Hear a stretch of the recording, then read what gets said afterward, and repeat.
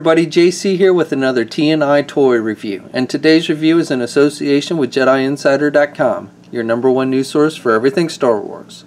And for today's review, we're going to be taking a look at the new Star Wars The Black Series 4-inch Poe Dameron figure from The Force Awakens. Now this figure is a Walmart exclusive. It has started to hit shelves now.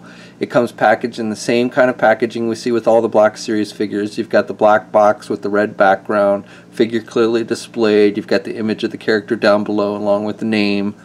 On the side you have the red border with these 4-inch figures. They're not really numbered, you just have assortment numbers. And then on the back we have a brief bio in multiple languages. Okay, and while we're looking at a Poe Dameron figure, I figured we'd also take this opportunity to look at the Hasbro 3 1/4 inch scale X-Wing fighter toy as well. I've had this one for a while and I've just been kind of sitting on it, so I figured I'd kill two birds with one stone. So I'm not going to focus a whole lot on this in this review since it's been out for quite a while, several months at least, but I will we'll take a brief look at it and I'll share some thoughts on it. So it does come packaged in the same style of packaging we see with all the Force Awakens stuff in the basic line. You've got the Kylo Ren image up in the corner with the Star Wars Force Awakens logo. You've got some pretty cool artwork for the toy. Looks like some TIE fighters pursuing it. And then you see the figure that it comes with, which is another Poe Dameron figure. This one only has 5 points of articulation down in the corner. And then on the back of this one, we have a little brief bio for the X-Wing up at the top, and then it shows the toy and the various features that it has. Okay, so let's get these open and take a look at what's inside. Okay, so first we'll take a look at the X-Wing real quick. There is some minor assembly with this. So first of all, you've got this front piece of the ship, and it's just made with rubber, and you slide it over the front of the actual toy, and it just fits on there. And then there's a missile that you can put in the bottom. They give you a missile launcher that you can fire, so you just slide that in there. And then there's a button here that you push and it fires it. And then finally, you've got to attach the wing cannons, and these come out of the packaging somewhat warped, at least mine did.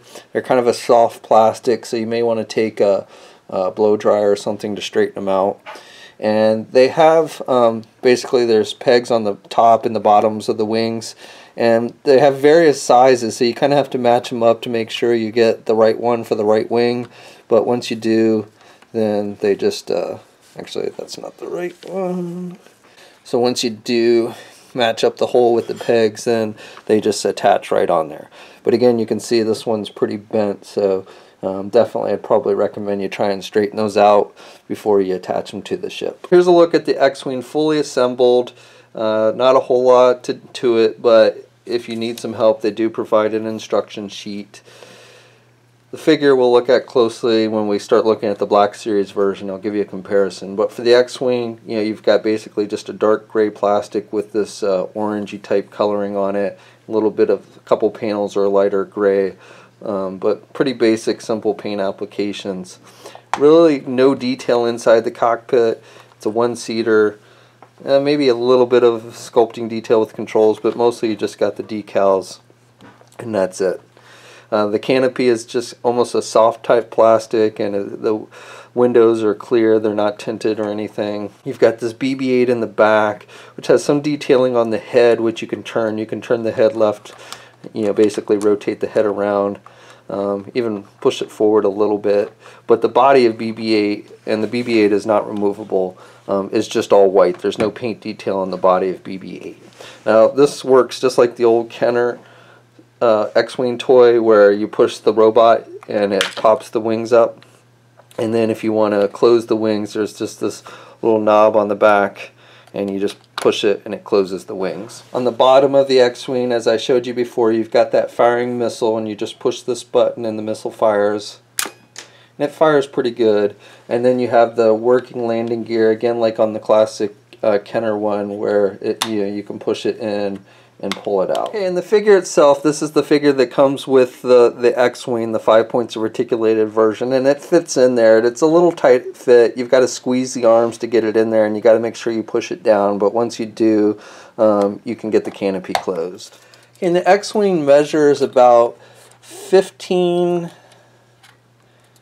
actually if you count to the tip of the engines on the wings, it measures out to just over 17 inches in length And then for width, counting from the tips of the wings, it's about 13.5 inches in width. Okay, so now we're going to take a look at the Black Series 4-inch Poe Dameron figure.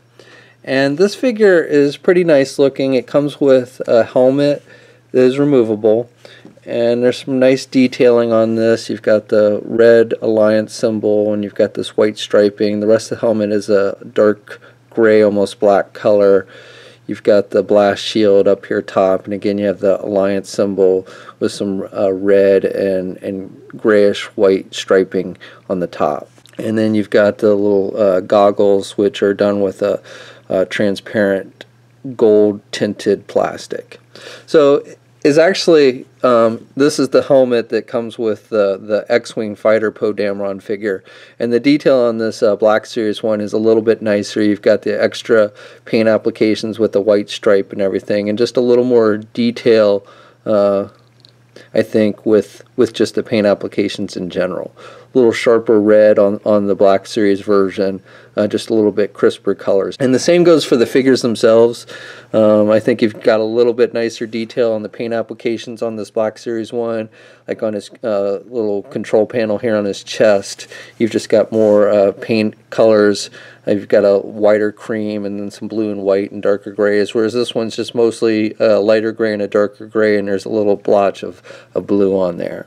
The vest pieces are pretty similar, though. You've got the black dot down here, and you've got the Alliance symbol on both figures. The web gear, you got like the belt buckles added on this one as opposed to the 5 points of articulated version.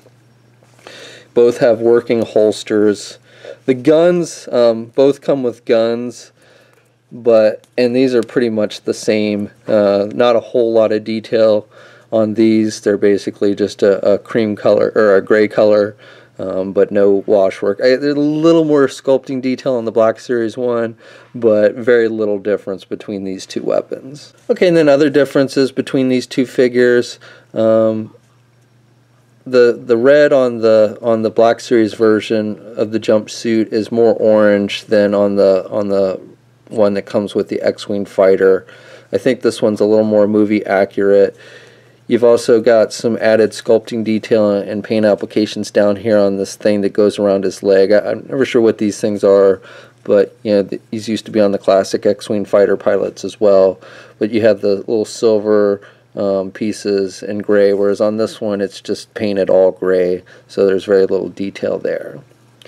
So overall, definitely, even though there's these figures do look very similar, I think there's more nicer detail and paint applications on this Black Series version as opposed to this version that comes with the X-Wing fighter. As far as the face sculpts go, I would say neither one looks that much like the actor, but the Black Series one I think is more detailed, has better paint applications, the skin tone is better, you've got like the eyebrows aren't as thick, so I think it looks better.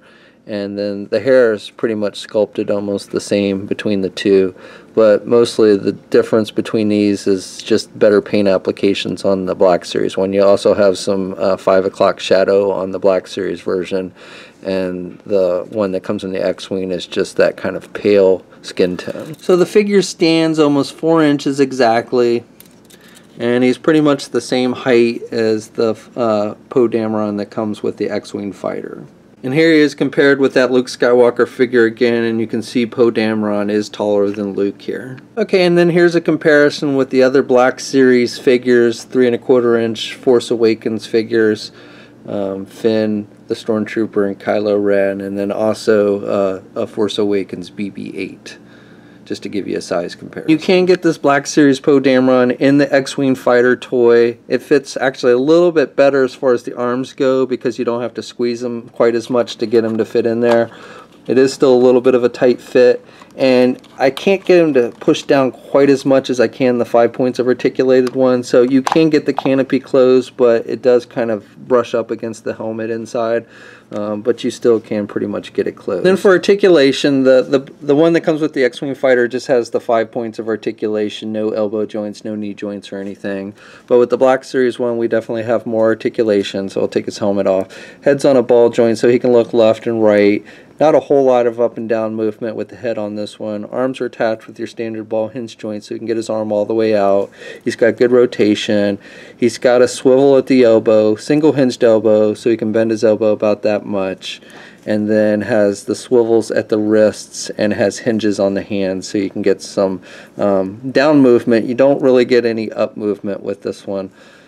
Midsection joint, so you've got rotation there at the midsection. Though you've got this hose that's attached from the leg to this oxygen piece on his chest, so that does limit how much you can actually rotate the figure. You want to be careful and not pull this out. It doesn't appear to be removable. And then the legs are attached with those kind of hinge joints, but again, you've got this web gear on it, so it does limit how much you can actually move the legs. So you can only do the splits about that much. And then he can get his leg forward without any problem, and he can do his leg back about that much. He's also, you've got rotation there up where the leg meets the waist piece as well. You've got a single hinged knee, so you can bend his knee about that much. And you've also got the rotation there at the knee. And then with the feet, you've got hinges, so you've got some up and down movement, and you've got some rotation there at the ankle. No pivot though. And 2 peg holes on the bottom of his feet. Okay, so that's my review. I like the figure. I think the detail on it's nice, the paint applications are good, and articulation is pretty good as well. As for the X-Wing Fighter toy, I'm not super impressed with that. I think it's way overpriced. It cost about $50. I don't really understand why it costs so much more than Hasbro's TIE Fighter toy, which I think costs $35. Between the two, I think the TIE Fighter is the nicer toy. Details on these are not great, especially like with the BB-8 where they didn't even paint the body of the figure. And the features are pretty much the same as the old classic Kenner toy, which was a great toy for its time, but that toy was released back in the late 70s. So, you know, I think you could maybe come up with something a little better. I mean, we've had nicer X-Wings from Hasbro in the past, but this one I have to say is kind of mediocre at best, and like I said, not terribly cheap at $50.